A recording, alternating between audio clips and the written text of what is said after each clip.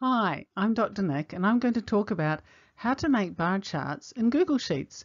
And this is specifically aimed at teachers, but other people can learn from it as well. You might wonder, why are we making bar charts? Well, bar charts are usually the best kind of chart for category data. And this is a picture here of the graph that we're going to make in this video. Category data is data that just has specific categories, like dragon species, there are 2 categories, dangerous breath, 4 categories, or behavior, 3 categories. You might wonder, why are we making bar charts on Google Sheets? Well, part of the statistical inquiry cycle is the analysis phase, and during that phase we need to explore the data using graphs. We can draw the graphs by hand, like the one on the left, using little X's, or we can use computers. And then when we get to the conclusion stage, when we're trying to communicate our results of our analysis, then we do want to have neat graphs, and we don't want to have children spending lots of time making graphs, so we can make them better in Google Sheets. The first step in making a graph is to make a data table which summarizes the number of things that you've got that you're going to draw a bar chart about. This is a screen capture of me making a Google Sheet, okay? And this is the Google Sheet we're going to make the chart in.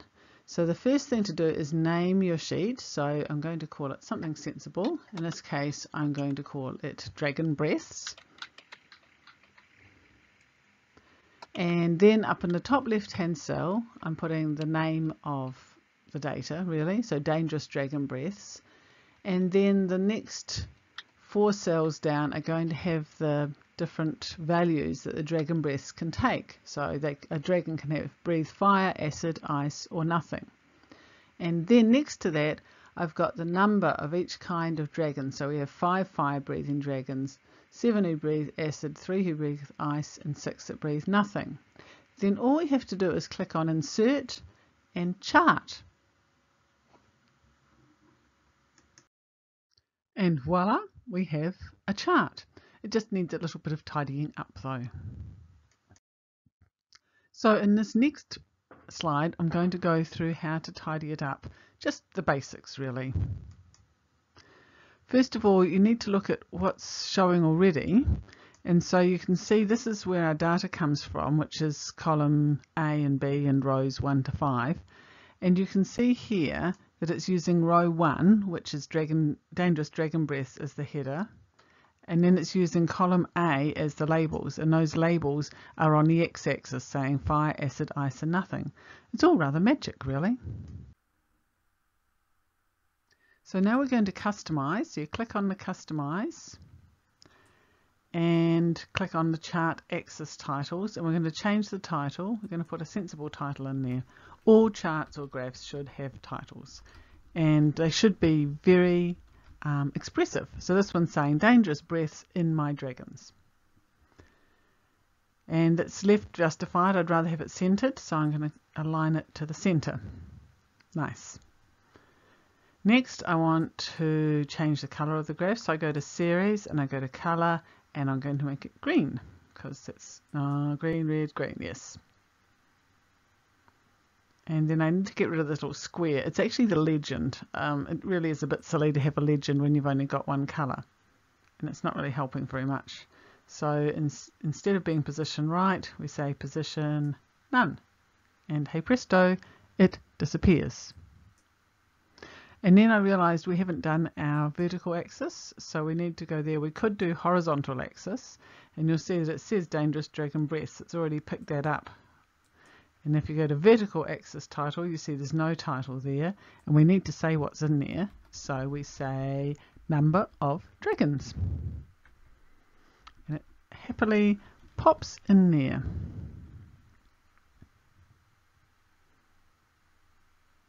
So that's pretty much all we really want in our graph. It's well titled and so on. So we shut down our chart editor, and there our graph is ready to go. And so we click on the little 3 dots in the corner.